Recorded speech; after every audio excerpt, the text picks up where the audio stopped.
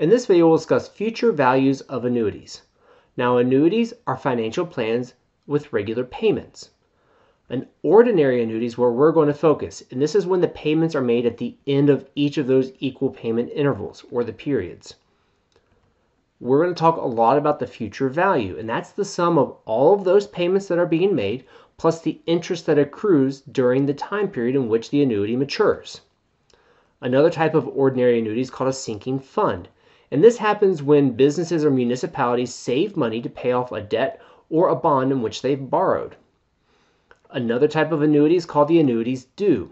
And this is when the annuity has payments that are due at the beginning of each period. But we're not going to deal with that in this video. Now, when we want to calculate the future value of an ordinary annuity, we have this formula, which we're going to go through each of these parts. The A is the future value, just like when we had compound interest. Now P, instead of it being a principal, is the periodic payment. So when we had compound interest, that P stood for the amount that we stuck into the account or borrowed at the very beginning. Here, this is money that is being poured into the annuity at regular intervals. R is still our interest rate, and T is still time in years. And N is still the computed times that interest will occur. How many times are we compounding? And again, we still have our monthly, our quarterly, and our semi-annually options. And it's still true that R over N represents our periodic rate, and that exponent of the number of computations times time will be the number of periods for which this occurs. So let's apply this formula to help us solve some problems around ordinary annuities. So say that Sam deposits $400 into an IRA at the end of each month for 30 years. The account pays an annual interest rate of 5% compounded monthly. How much money will Sam have in the account after 30 years? So let's take the parts that we do and do not know. We're being asked how much money will Sam have after 30 years. So that's going to be the future value. It's unknown at this point. Then we see that Sam is depositing $400 each month. So $400 is that periodic payment. There's an amount going into the annuity every month. It's at an interest rate of 5%, and it's being told that it's happening over 30 years. So this is like trying to build a retirement account.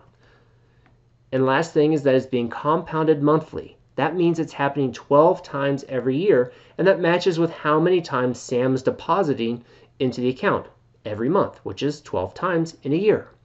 So let's place the information we have into the formula. So now we have in our numerator 1 plus 500ths divided by 12, all raised to the 12 times 30 minus 1, all that divided by 500ths divided by 12.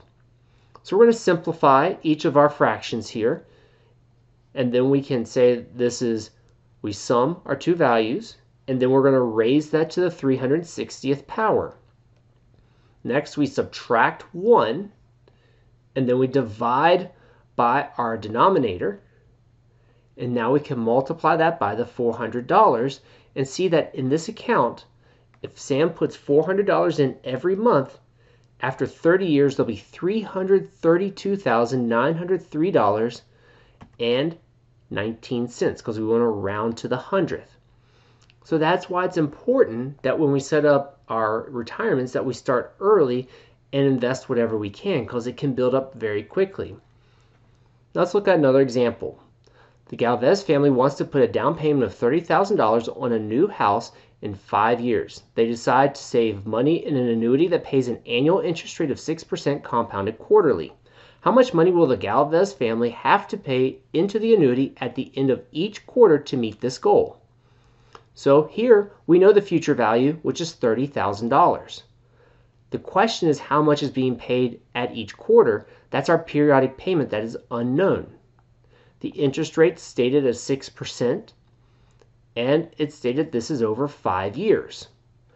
And then we are compounding quarterly that interest. So that's every 4 times a year.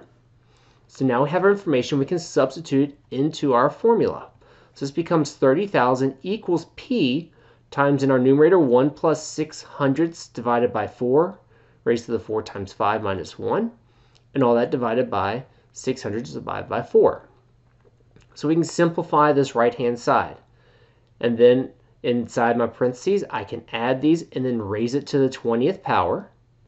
I can then subtract 1, divide my numerator by my denominator, and then say I have here now 30,000 equals 23, and 1,236,671 10 millionths times P. So I'm going to divide both sides by that value, and that's going to give me 1,297 and 372 thousandths. And that's rounded because we're dealing with money, so I can look at that thousandths place to understand how to round. And I see here then that the Galvez will have to make a quarterly payment of $1,297.37. In other words, every 3 months, they're going to put this amount of money into the annuity for 5 years.